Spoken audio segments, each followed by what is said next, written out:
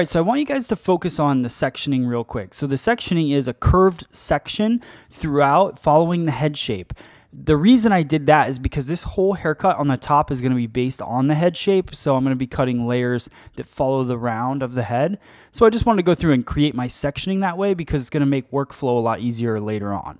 So now I'm going to cut everything at a one length, working the perimeter of the haircut. The reason I'm going to work at a one length and why I can take this cut without doing multiple sections is we're working with fine hair. Because we're working with fine hair, I can take all of that hair down and cut it. What I'm trying to do is create a really thick, fat, blunt edge on the haircut. That's going to look great for fine hair. It's also going to build up a maximum amount of weight throughout the haircut. So I'm just bringing everything down, cutting it parallel to my shoulders, and just working a really nice straight line. Keys to this, to make sure if you want to do this kind of condensed cutting, first off, make sure she has fine to medium hair. You don't want to go any more extreme than that.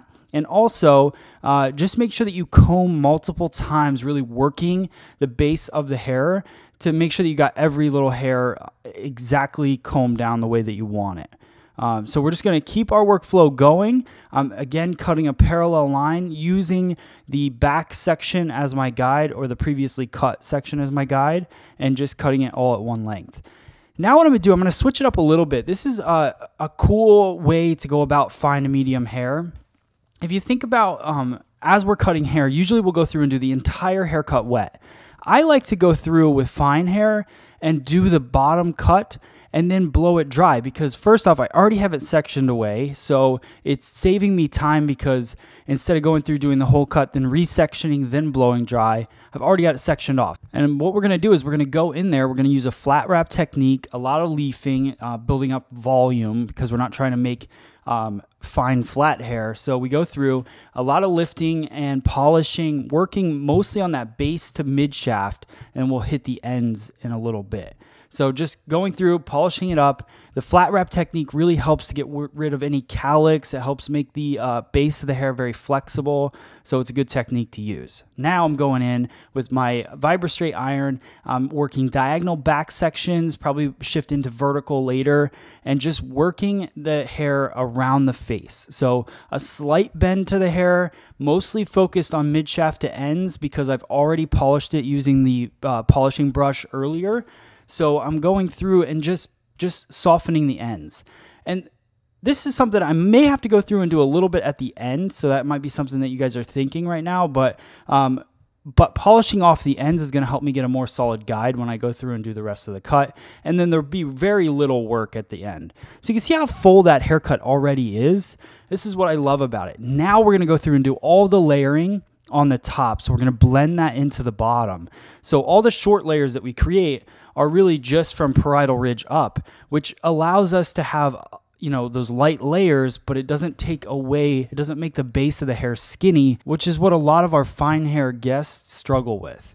We're going to start off our layering in the crown. We're going to work vertical sections across straight out from the head. So we're really squaring off the back, keeping the layers nice and even, no over direction. So I'm going to be working my elevation at 90 degrees. So pretty much straight out from the head, using a point cutting technique just to add a little bit of softness to the layers.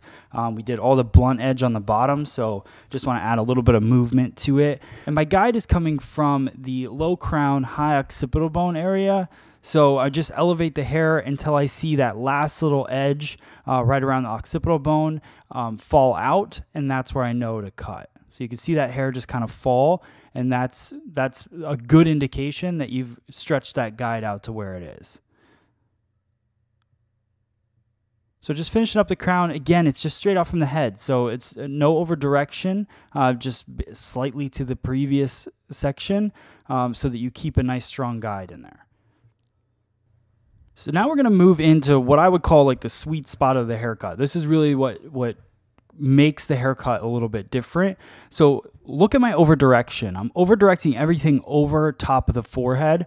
And what that's going to do is cut the shortest point at the forehead and push the longest point back off the face. So that is really my goal with this haircut, is to add those nice light layers to the front, but also keep a nice heavy weight around the base. So this is what really makes the entire haircut. Now my over direction is everything to the center.